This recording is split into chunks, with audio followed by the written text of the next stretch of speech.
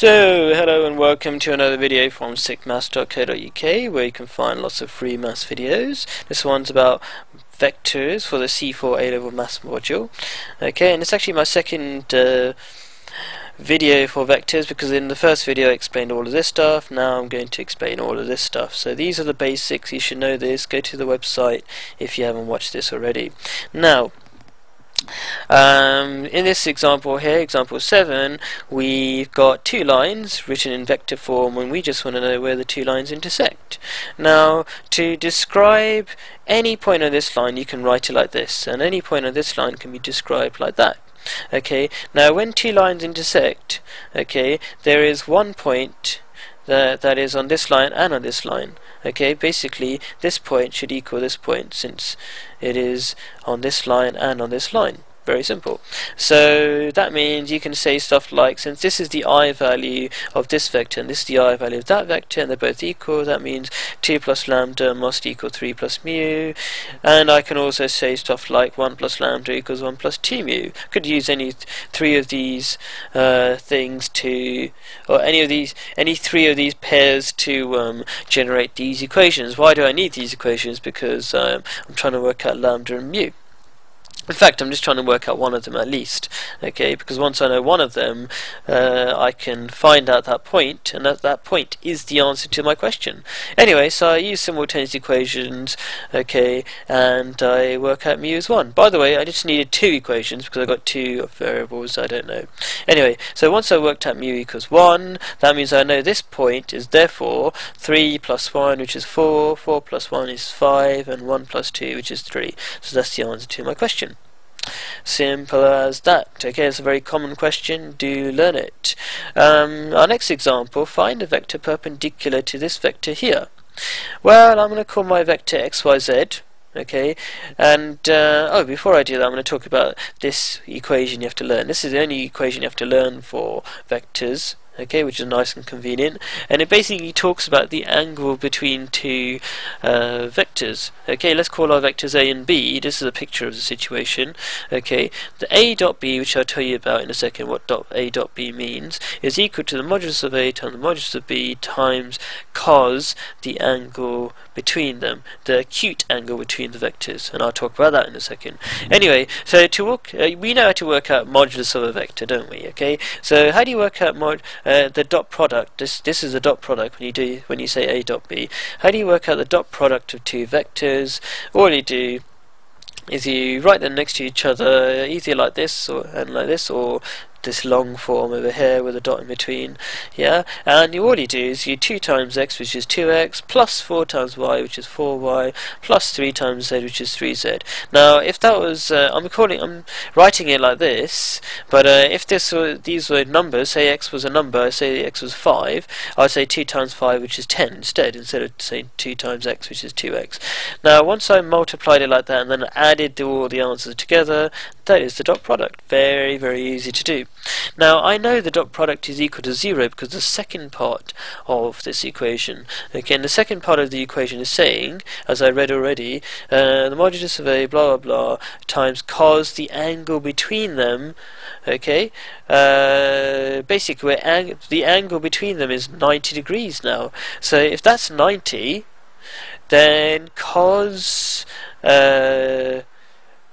let me say that again, because I think I said it too quickly. So you got your two vectors A and B, and the angle between them is theta here. Now, if we're saying we're trying to make the vectors perpendicular, that means the angle between them, the theta bit, is 90 degrees.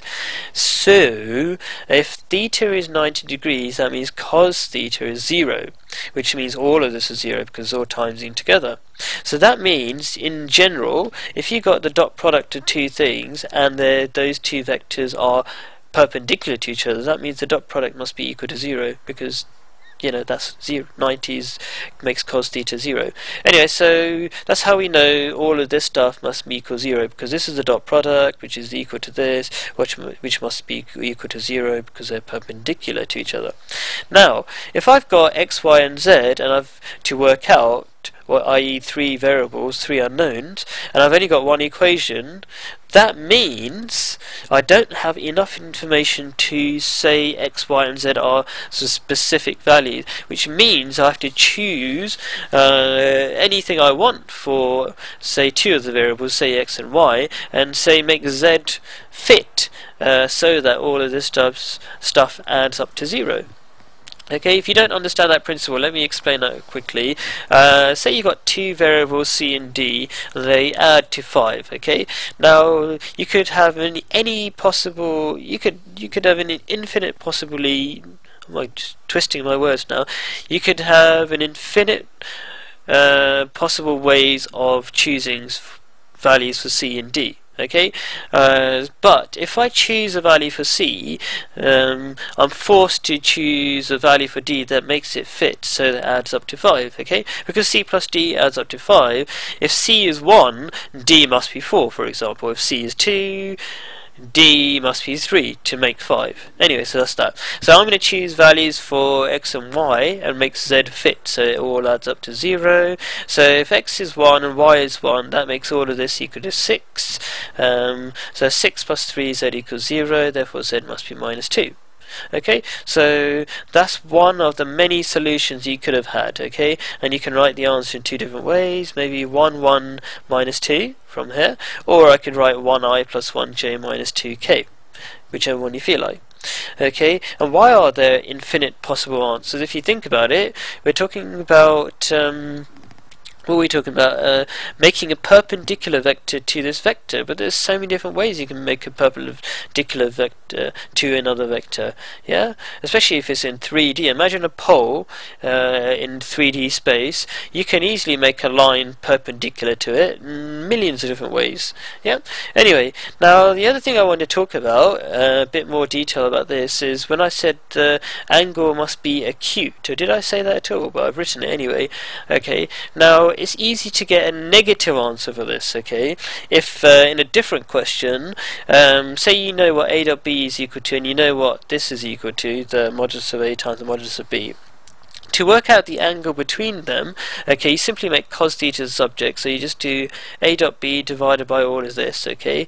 Now that could be a negative answer, and as you know from your C2 module, okay, if you've got a negative answer, basically it means it's not the acute answer, because if you remember from C2, you only get positive the first quadrant. Remember ASTC in your C2 module? Yeah, the 4 quadrants, okay? You can only get positive answers in the first quadrant. If you've got a negative answer, it could be an obtuse answer, or possibly even a reflex answer. But let's just say it's an obtuse answer, right? Or whatever it happens to be, okay?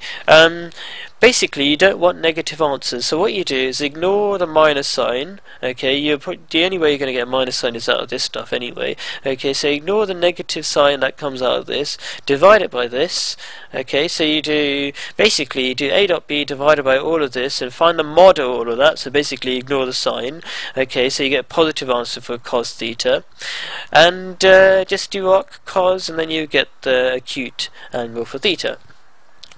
Now, what else do I want to say? Okay, final example.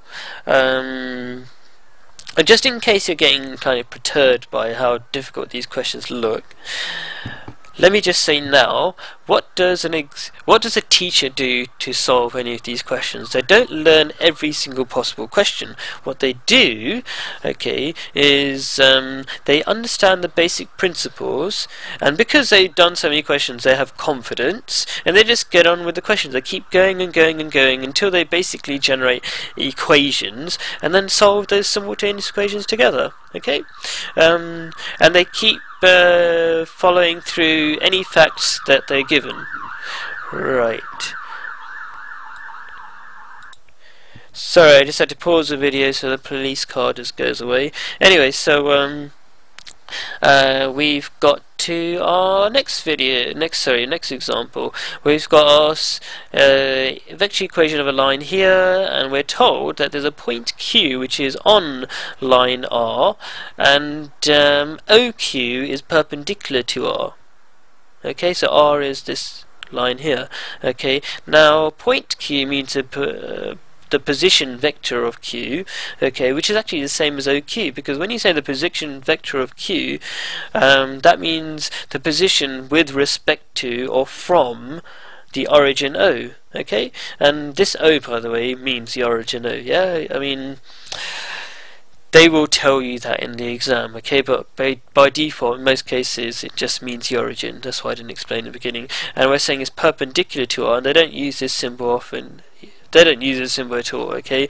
I just wrote that because I don't have space to write perpendicular. Anyway, so let's get on to the question. So if we want, so basically I'm saying if we define Q as XYZ, okay, OQ is also XYZ, okay, there's one and the same thing.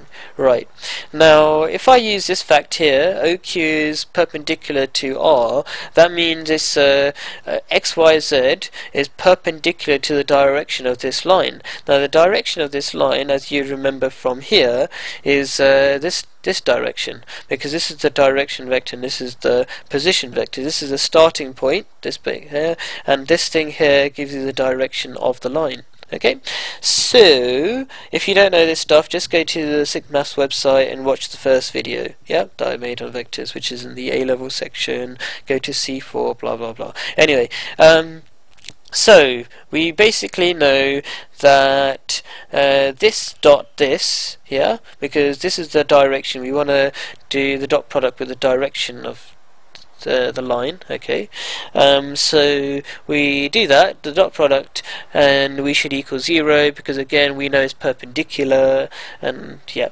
okay, so what's the dot product of this? Is x plus 3y plus 2z, okay, which equals 0, so that's one equation. Okay, so let me just make 100% sure clear that's understandable. Yeah, when you do dot product, you do dot product with two vectors, don't you? Okay, which two vectors should I do the dot product with? Definitely not that one, because that's just a position. I want the dot product with basically something that defines the direction of the vector. Yeah? Okay, let's just get on with the next bit. Okay, now the second fact here, the point Q is on R. Well, we talked about this over here. When we describe any point on R, on a line, basically describe it like this. 2 plus lambda, 1 lambda is your I value, 2 plus 3 lambda is your J value, and 3 plus 1 lambda is your K value for any point on this line. Okay, so I can say, since X is my I value for the point Q, which is supposed to be on this line, I can say x is equal to 2 plus lambda, okay, because that's the I value there, and that's the I value for any point on this line, so they must be equal. And in the same way I can say y is equal to 2 plus 3 lambda, and z is equal to 3 plus 1 lambda. Right, anyway, I wrote those equations down. Okay, and I've got 4 equations, 4 unknowns, x, y, z, and lambda to work out. So basically, I know what they can be. I can work out what x, y, z, and lambda can be. Sorry, my voice is going, isn't it? So I'm going to solve these all simultaneously with one very nice trick, which is basically to stick all these equations into this equation, as it says here. Substitute 2, 3, 4 into equation 1.